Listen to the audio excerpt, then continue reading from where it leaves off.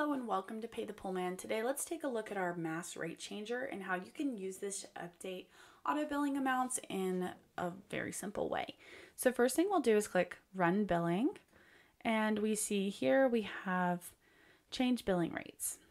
We click here and this page is going to allow us to either go through and change a customer here, or we can change all customers. So let's look at how to change all customers first, and then we'll go and change one customer at a time. So let's say we want a flat rate, raise this $10.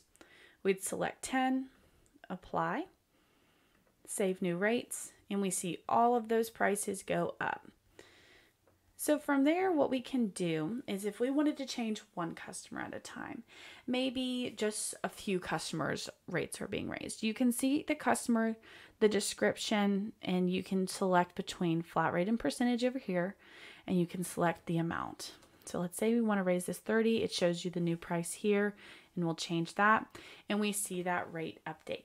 So that's how this feature is going to work. It's very helpful if you do need to change your prices, or maybe you even want to check your prices on a mass scale. This is an easy way to look through the customers and even see things like which customers have a code entered for their month and which customers don't.